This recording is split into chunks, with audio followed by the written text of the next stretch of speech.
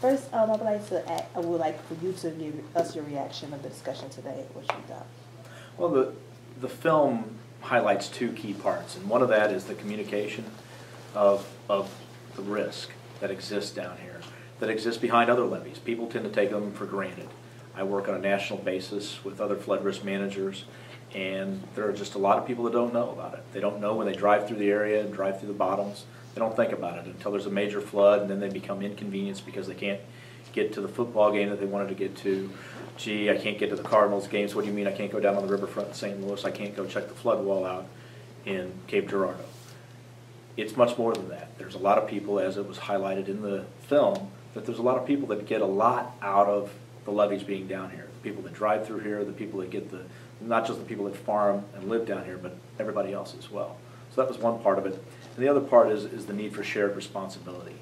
So it ties in, you've communicated that, you've said everybody's tied in with this, now how do we get everybody else to contribute? It can't just be the farmer that farms the one field down there, it has to be a lot of people involved. Okay. So within the discussion, I remember you was talking about how when the levees were built, it had some form of defect structure, but that there was a new method with adding, what is it, lime? Hydrated lime. Hydrated lime with clay, but there's restrictions due to the policy. Can you further talk about that? There's what the Corps of Engineers would call as a design deficiency. In other words, when the Corps of Engineers went in to build the levee up in Grand Tower, they built it across a swamp as part of helping out the Forest Service that was up there and provide protection for the environmental lands as well as the village of Grand Tower and the rest of the community.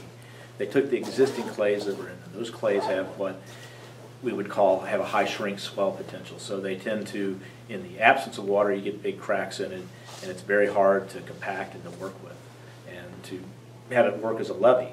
And what happens then is when you've had huge cracks in it that might be 5-6 feet deep, it rains and then they slide out, so with a landslide or a slough, and then you've lost part of the levee, so it won't perform. And there's also a road in the back.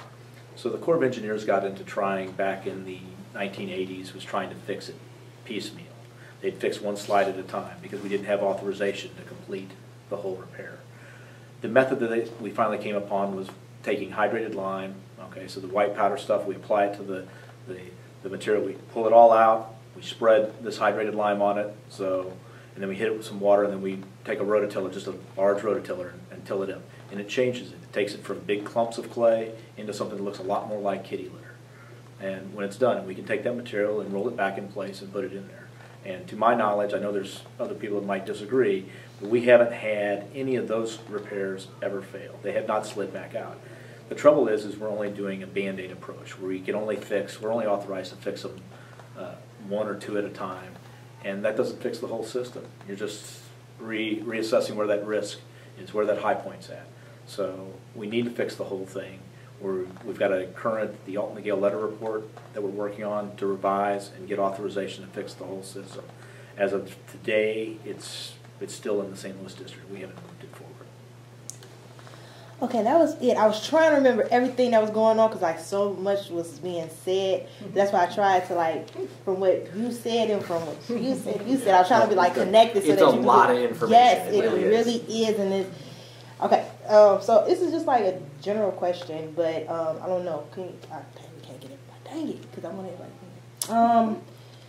Do you feel like the locals are, have a mindset that is not really focused on the whole aspect, just on their personal, aspect, like my home, my land, my family is going to be wiped out if these floods, instead of looking at, because I remember a couple of residents came up and was like, well, if the levees break, my home will be destroyed. And then I remember you guys coming in and saying, well, it's more technicalities that you have to think about. It's like we can't come in there and just save your home. We have to literally look at it from economic standpoint as well as a policy standpoint. So do you think that's the issue that's probably happening?